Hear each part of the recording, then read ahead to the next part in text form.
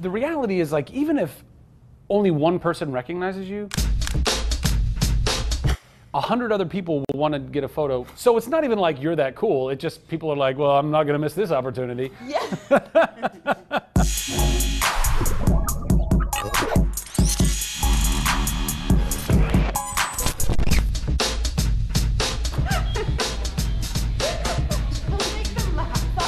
I think I went to a medical convention when I... No, I'm kidding. That's a lie.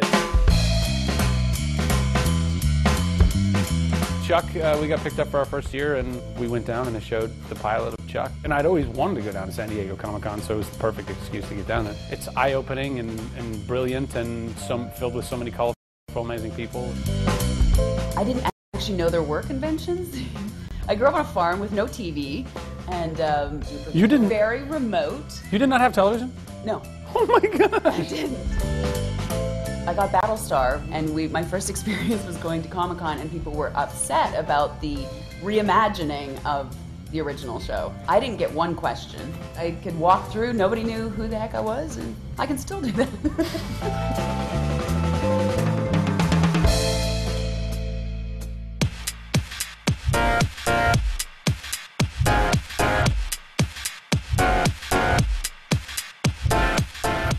Meeting J.J. Abrams, but I don't know, that wasn't at a con. That wasn't at a con. Oh, Joss Whedon. You know what? Meeting Joss Whedon for the first time, that was pretty surreal. Working in the world that we work in, you still get starstruck. You still meet people and you go, oh my God, I'm a big fan of your work. Somebody tried to, like, you know, kiss me, forcibly kiss me. I was like, I don't know you. I apologized about that many times, and she's still bringing it up in interviews. This is so embarrassing. That must be pretty surreal when somebody tries to, like, actually make out with you. Yeah, that, you know, it's not really appropriate.